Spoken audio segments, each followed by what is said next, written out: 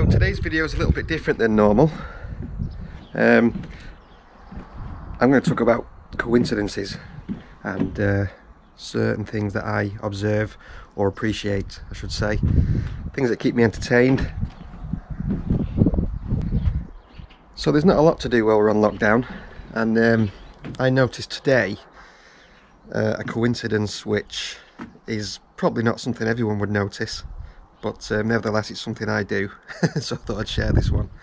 It involves the International Space Station. Now we're not going to see it today because the observation I want to sort of record is in the middle of the day. Now that's the whole point really. So I quite like spotting coincidences or symmetries, you know, just things in nature, things that you might not normally notice, just strange things, or just, like I say, mathematical coincidences, symmetries and things like that. So the International Space Station is the topic today, and I noticed this morning that it's due to pass overhead where I live in the UK at about 3 minutes past 1, and that's about 6 minutes to the side of when the sun passes overhead at its highest point. So 6 minutes is nothing. To me, that's pretty much the sun's transiting at its most southerly point at exactly the same time that the International Space Station goes over at its highest point. Now when I say highest point, I literally mean the highest point it will ever go over this part of the UK. It goes over every day, but the coincidence really is today that it goes over at its highest point right in the middle of the sun's highest point, by 6 minutes, which is not bad, about 3 sun widths away from its furthest, its centre point, its transit. So that's good enough for me, and I find that quite interesting, to be honest, and it's not going to happen very often. And even if it was, I'd probably be at work, I wouldn't have this opportunity to appreciate it and just mark it basically. So that's what I'm going to explain and show you today. I've got various apps which allow me to see it going over in real time, plus you can predict where it's going to be, which is why I've found out where it's going to be and when. So we'll see how this goes. You'll have to excuse the mess in the background. This is a lot of junk I cleared out of my garage since I've been in lockdown, getting all these sort of jobs done. That's what you gotta do, that's what you gotta do. But it's not the most attractive backdrop for the video, is it? So a little bit about the International Space Station, exactly where it's going to be and why. So when the International Space Station was launched, it was launched in the direction of the Earth's rotation at a slight angle to the equator, so it doesn't go exactly around the middle. It goes slightly north or slightly south, so it goes at an angle to that, and that's about 51 degrees apogee. So where I am in the UK, it's about 53 degrees. So the International Space Station will never ever go exactly overhead. It'll go nearly overhead, and that's today. So that's if you mapped the route of the orbit of the International Space Station, it's like a sine wave because it's going round the globe. It's going round, it's a circle round the sphere basically. So if you looked at it on a Mercator map, you'd see that trend. So the top of that arc, the very crest of it, just so happens to go over dead south to where I am at 51 degrees north in this part of the northwest of the UK. And again, the coincidence here is that it just so happens when it does that, to the minute, almost to the minute, the sun is exactly south. So to me that's fascinating, and it's just a coincidence that you wouldn't normally notice, and even if you did, you might be too late, you might have missed it. So I've got various apps that will show you that, and that's what we'll look at. So looking at my view, this is south for me. So that house there with a diamond on it, not sure if you can see it, that there, that's exactly south. And the sun's currently here today. It's about what time is it now? 12:34. So it's about half an hour. That's about half an hour off dead south. So we've got about half an hour to go before the International Space Station rises, about 5 minutes before it reaches its apogee, and it will be above the sun, and then it'll go right over there. So this is west, rising as high as it will ever get for me. 2 degrees above, well, 2 degrees off centre, then it'll go and set in the east. Again, we're never going to see it, but I'll use an app to track that for you and show you. But that should be pretty cool. Like I say, the coincidence here is the fact it transits, the sun transits at exactly the same time. The International Space Station is the highest it will ever be.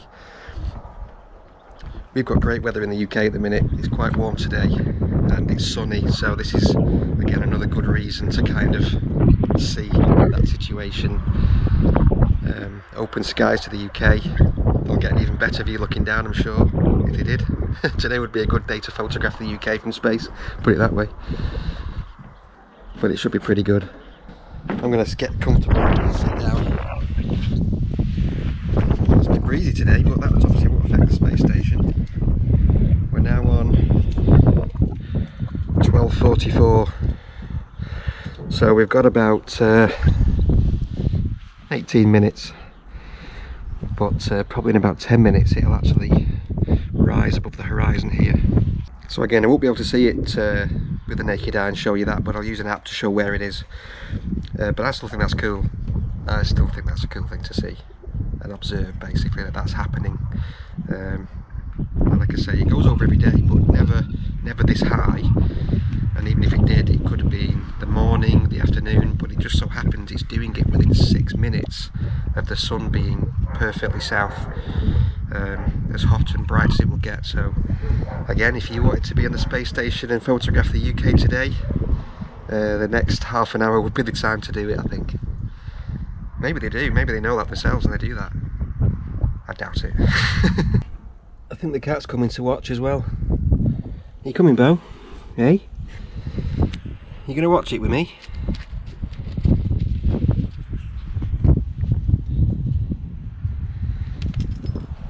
She's not interested. Why? Why? It's amazing. Right, let's have a look. It's just about to come above the horizon, so I'll show you what we can see.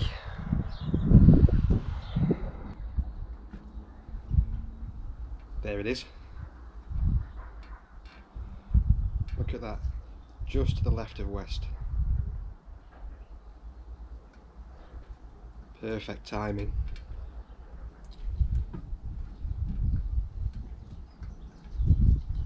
If it was night time, you'd see it, obviously.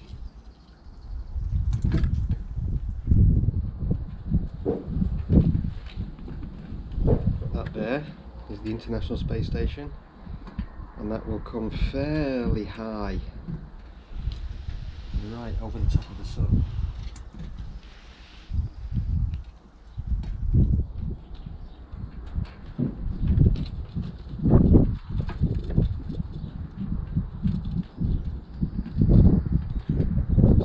Try my best to keep it still,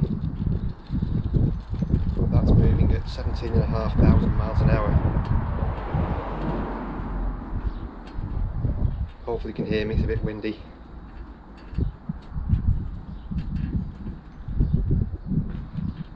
But right on cue.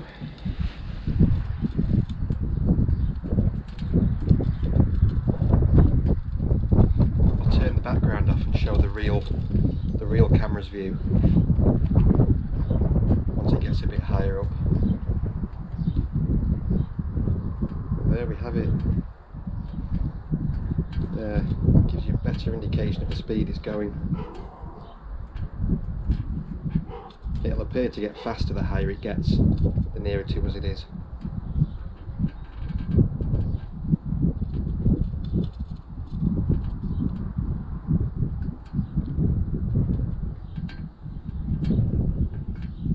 That's it.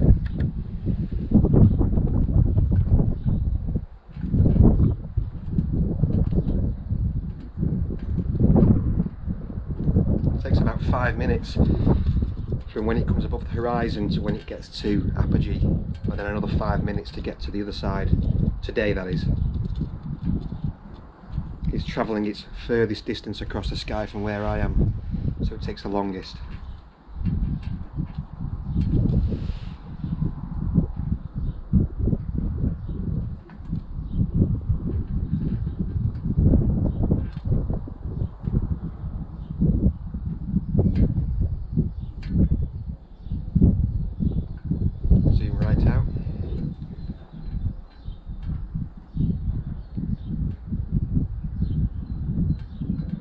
all the different constellations that are visible at the moment.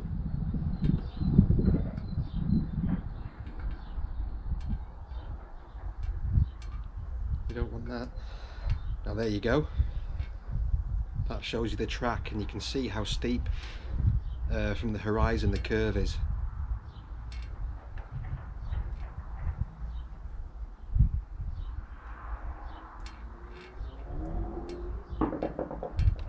There it is, and it's way over, as predicted, above the sun. Put the camera on now.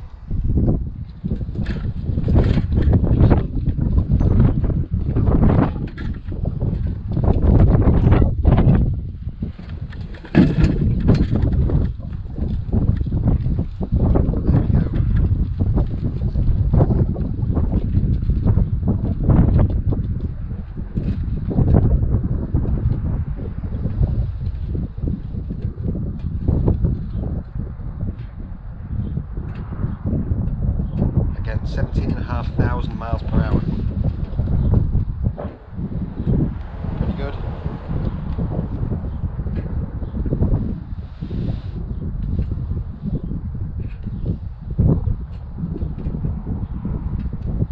Give him a wave, eh?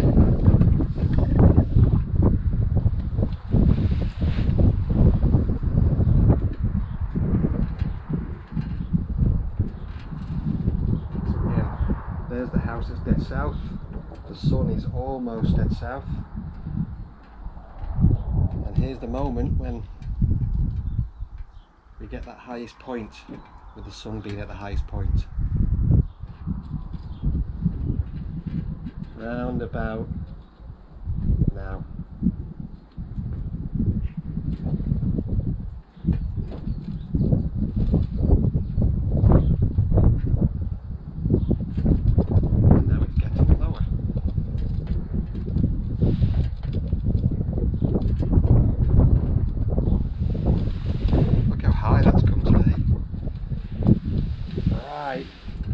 Above.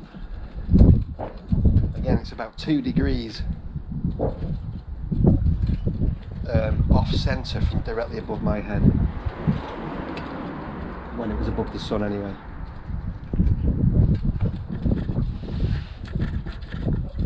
They're just passing Venus.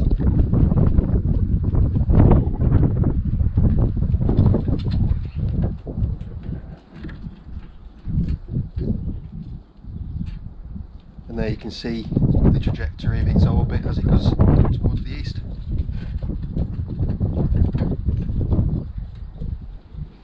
Right across the sky. It's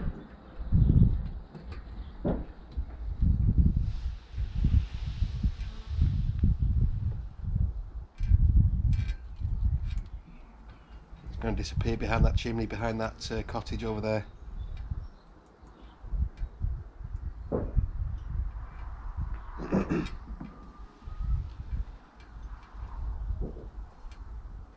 And right about now is when the sun's actually transiting.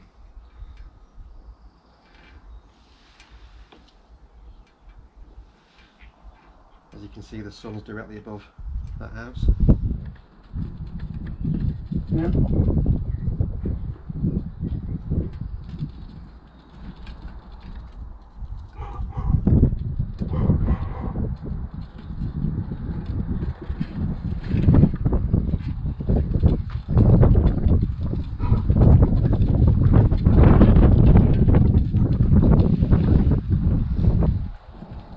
Probably a clearer view of where it came, where it went.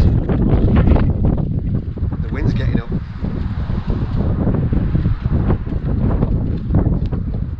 Just about to set behind me in the east.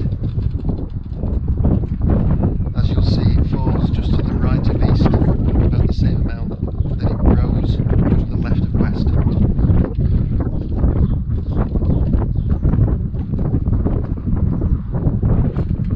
Another pretty good indication that it made its maximum arc across the sky.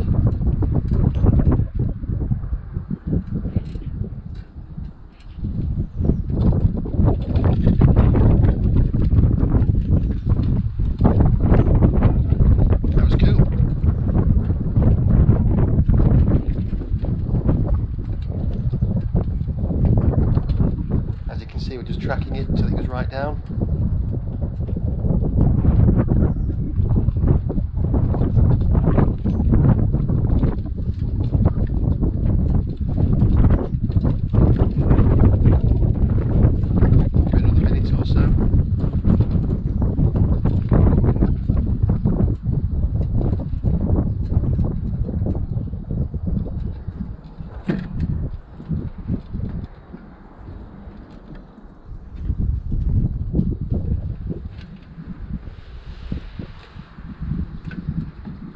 Again, just like the predictions on the software, on the apps that I showed you.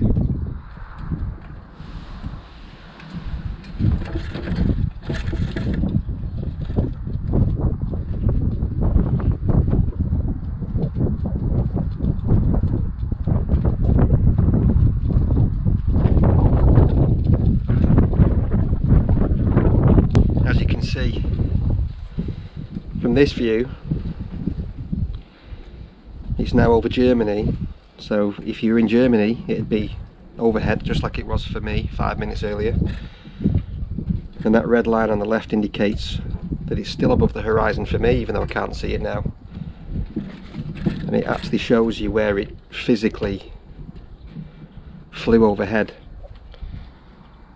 So as you can see, flew over Pembrokeshire in Wales from east right across Bristol area, across Oxfordshire, right across the top of London, and then out over the Netherlands. Now from the far left of the UK mainland to the far right, that took about 70 seconds. So again, 17,500 miles an hour. It's pretty quick.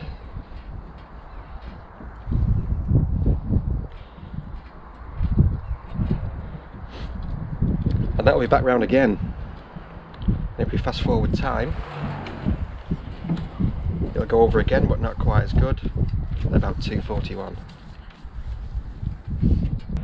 So at its closest point, it was 280 miles from me when it was at exactly south over the sun, and it was 264 miles above the Earth, doing 17,144 miles an hour. Pretty cool. So next time I'll do a video where we can actually see the ISS in the sky itself without just the use of the app. So a time like this, you know, about half an hour after sunset is perfect, because the ISS would be high enough to still be in the sun, but the sky's still dark enough down here so we can see it against the black, darker background, just like Venus. At the moment, if you can see Venus, just above that chimney, nice big bright point in the sky. So the ISS would be something similar to that. So the sun shines on it, it's reflective, we can see it from the ground, and again it'll be coming from west to east. So I'll do the next video that shows the same thing, but with the actual ISS in the sky.